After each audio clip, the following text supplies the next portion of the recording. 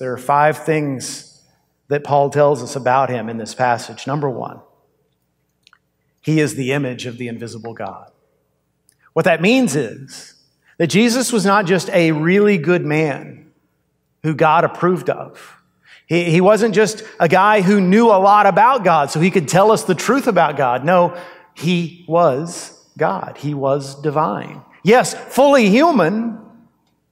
When Jesus worked in the hot sun, he sweated. When Jesus worked all day, he was tired. Jesus got illnesses. He experienced all the full range of human emotions. He was human, and yet he was fully divine. And he made no secret of this. There's a moment when the Pharisees are arguing with Jesus, and they mention Abraham. We're sons of Abraham. You can't tell us what to do. And Jesus says, before Abraham was, I am. And they picked up rocks to stone him to death because that was heresy. Not only was he saying, I've been alive since before Abraham, which is thousands of years earlier, he's using the name Yahweh, I am, for himself. There's another moment when Philip, one of the 12, says to Jesus, Lord, just show us the Father and that will be enough. He's essentially saying, we've been with you 3 years and we've heard you talk about God. Now let us actually see God. And Jesus says, Philip, you've been with me all this time. Don't you get it? If you've seen me, you've seen the Father. And then there's all these other things he said, like, I am the bread of life. If you eat of me, you'll never be hungry again. I am the resurrection and the life. If you trust in me, you don't have to worry about death. I am the way, the truth, and the life. No one comes to the Father except through me. And I could name many others. My point is, if any other human being said things like that, we would say, get as far away from that person as possible.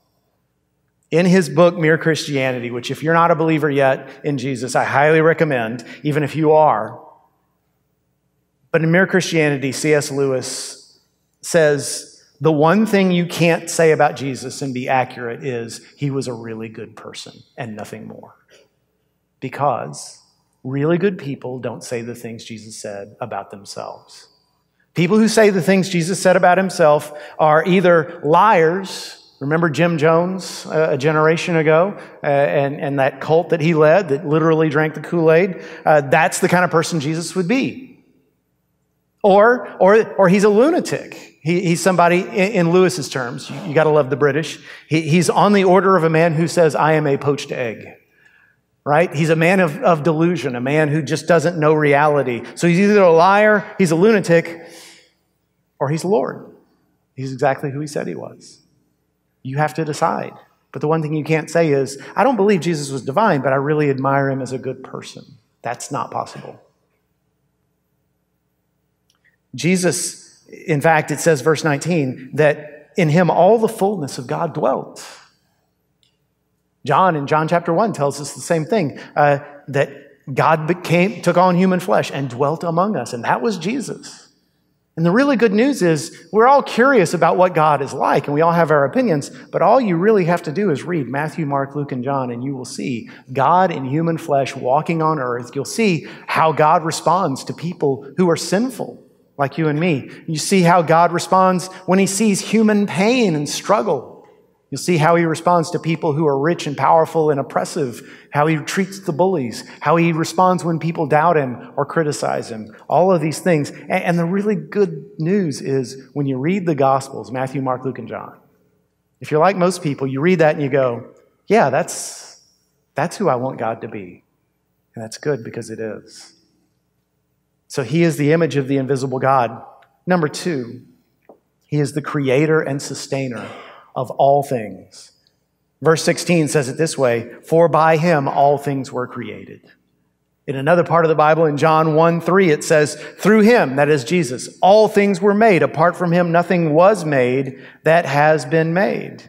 And that confuses a lot of people because we think that okay, God the Father, and then Jesus is the Son, and so God the Father created everything, and Jesus the Son was just sort of sitting there saying, go Dad, but that's not the way the Bible presents it. And what I'm about to say it's taken me a long time to understand, and I don't fully understand it, but I'm going to say it anyway because I know it's true, and that is, Jesus is not God's son in the same way that I am the son of Homer and Betty Berger, okay?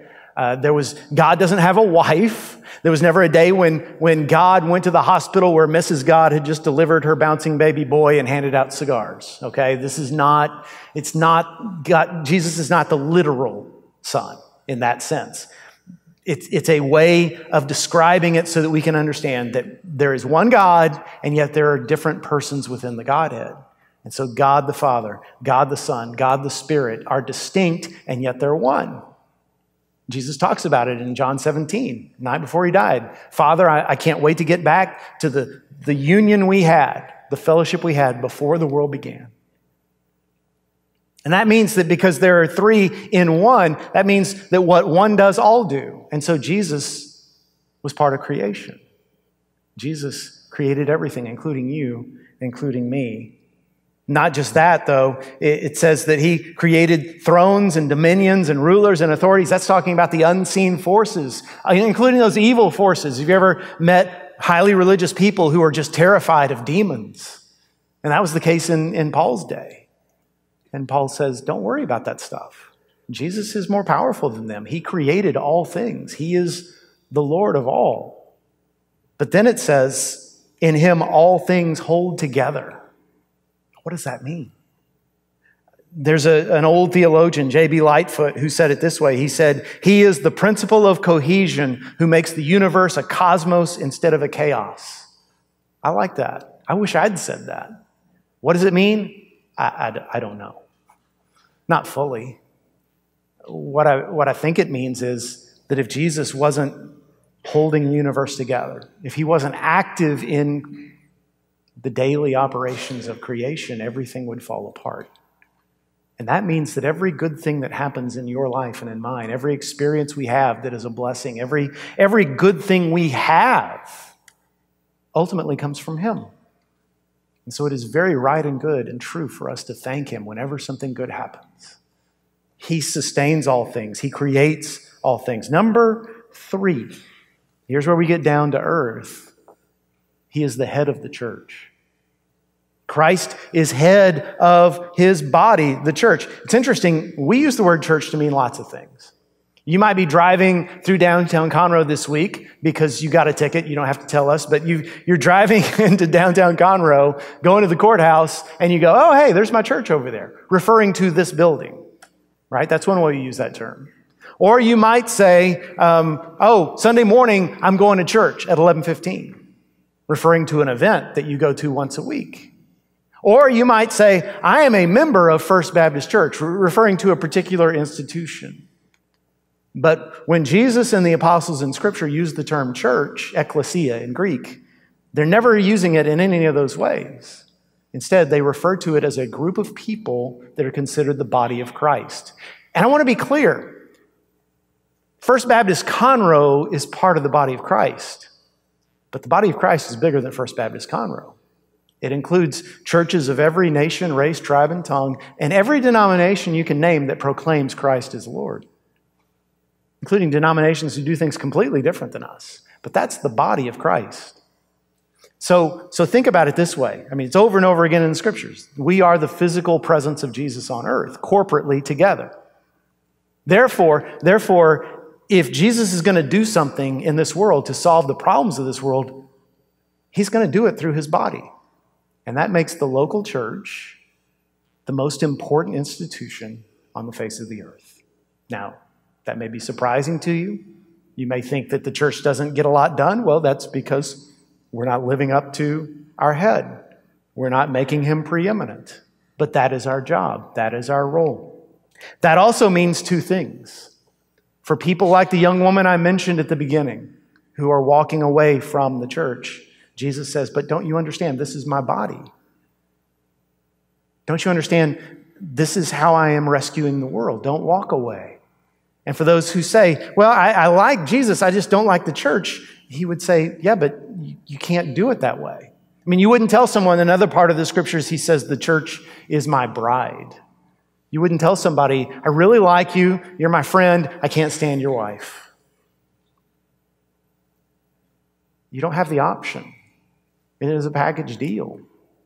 Jesus is the head of the body. But he's also speaking to another group, and that includes a lot of us who are here this morning, people like me who are heavily invested in our local church. Jesus is saying, remember, it's my body, not yours. You're not in charge, I am. In a few weeks, the ministry staff and I are going to go off on a staff retreat. We do this once a year, and we evaluate how things are going. We set goals for the coming year. A few weeks later, in October, I'm going to go away for my annual week where I plan out next year's sermons, the whole year's sermon calendar. And in all these things, I am doing what I feel like God has called us to do. We're doing what we're called to do as leaders of this church. But we understand, and I hope you do too, that when we stand up and say, okay, here's what we think God is leading us to do, we're not in charge. We're trying to interpret His will, but we know that He's the head, not us. This is not my church. It's also not the deacon's church. It's not the life group leader's church. It's not the church that belongs to whoever gives the most money, whoever that may be. It doesn't belong to the people who've been here the longest. It doesn't belong to people who've come from bigger churches and think they know how things should happen. I mean, all of us have our opinions. The good news is the Bible gives us guidance and can answer most of our questions for us. But on that tiny percentage of things the Bible doesn't directly address, where we disagree, where we butt heads, which we will, let us always, always remember it's His church, not mine, not yours. He is ultimately in charge. And that should make us humble when we disagree. Humble enough to say, this is what I believe. You may be right. Let me listen to you first. And let's pray and come to an agreement. Let's move forward together in one mind. He is the head of the church. Number 4, He is the firstborn from the dead. There are 2 times in this passage that Jesus is called firstborn, and that does not mean, in verse 15, He's called the firstborn of creation. It doesn't mean there was a point where Jesus didn't exist. You and I can say, whatever your birth date was, you can say, there was no me before that day. And we're right. But with Jesus, He has a physical birthday because that's when Jesus came into the world, but He has always existed. So when it calls Him the firstborn, it doesn't mean there was a time when He was not. It's using the term firstborn in the way the ancient world used that term. In the ancient world, as unfair as this sounds, it was established practice that the firstborn son in every family would be in charge of the family when dad passed away. So to be the firstborn was a position of privilege, of power. It's calling Jesus the firstborn of creation because it's saying He's the one, He's the man, He's in charge, He's the king, He's the one who ultimately decides. But then in verse 18, when it calls Him the firstborn from the dead, then it's using it in a completely different way. It's saying He's the first one to ever conquer death. You can find examples of people in Scripture who were raised from the dead, but then they later died again, which has got to stink. Hooray, I've been brought back from the dead. Good news, you get to die again. Dang it. Jesus never experienced that. Jesus conquered death. He rose from the dead. No one rose Him. He rose from the dead and then ascended into heaven, where He sits at the right hand of God in His resurrection body. Jesus is the trailblazer for us, and that means that we know that death has no hold over us. And it's interesting. When you read the book of Acts, which is essentially, the Acts is what happened in the 20 or 30 years after Jesus was gone. And the church spreads throughout the Roman world, and the apostles, Peter and Paul, and all the apostles are going out and they're spreading the message. And what do they keep talking about? What do they keep saying? They don't walk up and say, hey, everybody, let me give you this little simple prayer you can pray and then you go to heaven when you die. What they keep preaching instead is, let me tell you about Jesus who was risen from the dead. That's the key. That's what everything hinges on. Because if Jesus rose from the dead, as Paul says in 1 Corinthians 15, if Jesus rose from the dead, then He is who He said He was. If He is who He said He was, then when He died on the cross, He wasn't just one more innocent victim of the Roman Empire. No, He was triumphant. He was taking our sins upon Himself, just like He said. And therefore, you and I can be saved. And therefore, He should be preeminent. In fact, that's what Paul says in verse 18. He says, because He's the firstborn from the dead, that in everything He might be preeminent. He might be first in all things. In other words, it's really not an option, the way some of us think it is, to say, Jesus, I know I'm a sinner. I'm worried about the afterlife. So take care of my sins and save my soul so I can go to heaven. But leave my earthly life to me. If I want to sleep in on Sundays, then that should be my thing. If I want to have different priorities than you, then it's my life. If I want to chase my own dreams, you should leave me alone. I need you to save my soul, but leave my earthly life to me. That's really not an option. That in all things he might be preeminent. If he's risen from the grave, he's Lord of all. If he's not Lord of all, he is not Lord at all. Tim Keller passed away a few months ago, but for many, many years he pastored Redeemer Presbyterian in Manhattan, New York. And so he often had people come to his church who had never been in church in their lives, had no concept of what Christianity was. And he'd have a similar conversation over and over again. People would come to him and they'd say, listen, I didn't know anything about your beliefs before this. I thought you guys were probably crazy, but after having been here a few times, now that I kind of like what I see in you. I wish I had what you had. I'm interested in the Christian faith, but tell me something. I'm told that if I become a Christian, then I can't have sex outside of marriage. Is that true? And he'd say, oh, it's way worse than that, actually. No, actually, if you accept Jesus as your Savior, then he becomes king of everything. Then, every part of your life is submitted to his authority. And so there are things that you just naturally tend to indulge in that all of a sudden you say, I can't do that anymore. Now Jesus is in charge. And these unbelievers would say, well, I can't do that. And he'd say, well, it's your life. You can do what you want, but let me just put it to you this way. Imagine that you had a terminal illness.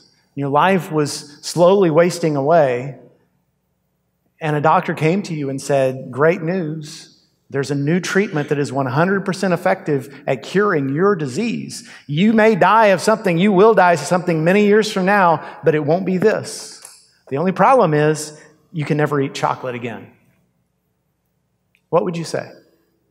Would you say, oh man, never? Or would you say, well, hallelujah? You see, when we follow Jesus, yes, it changes our lives. And yes, there are things that we used to think we couldn't live without that all of a sudden we find ourselves choosing to live without. And they're replaced by better things. And even if they weren't, it would still be worth it because we're gaining life.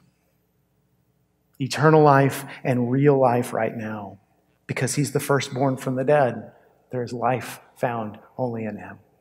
And then finally, number 5, he is the Redeemer.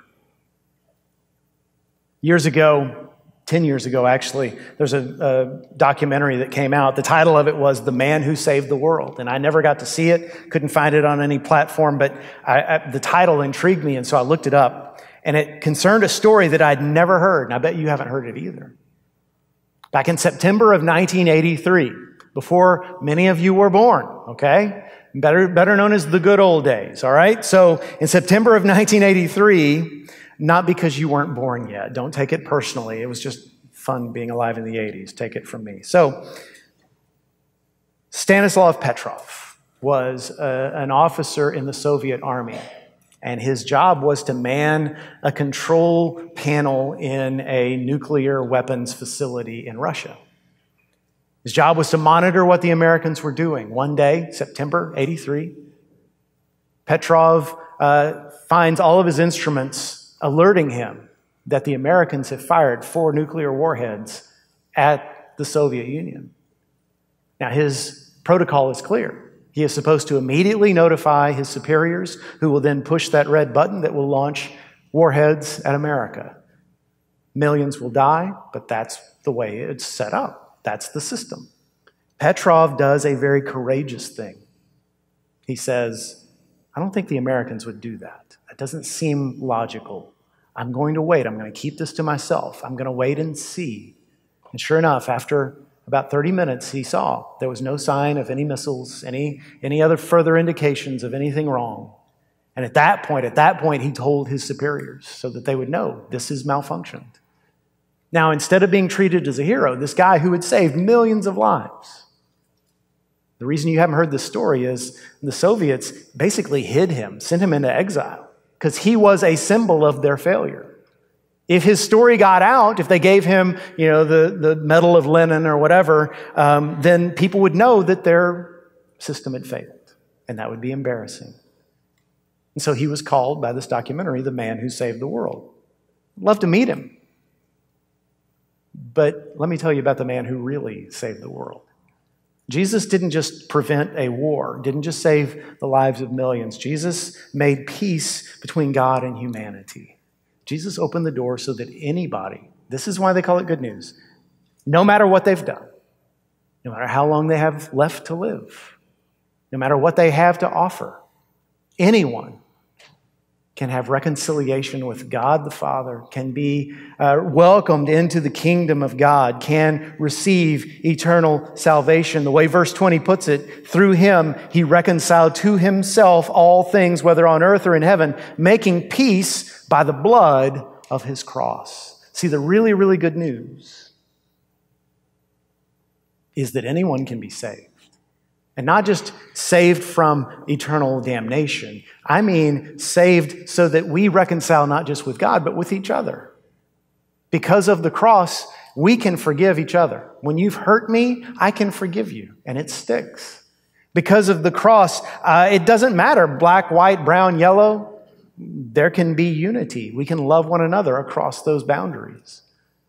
So Jesus did something that is ultimately going to issue an ultimate world peace. It isn't there yet. You can look around and tell, but that is the end result of the cross. And think about how he did it. We think of heroes in triumphant terms. We think of heroes as being people who through strength or through determination and sheer will, they impose their will on somebody else.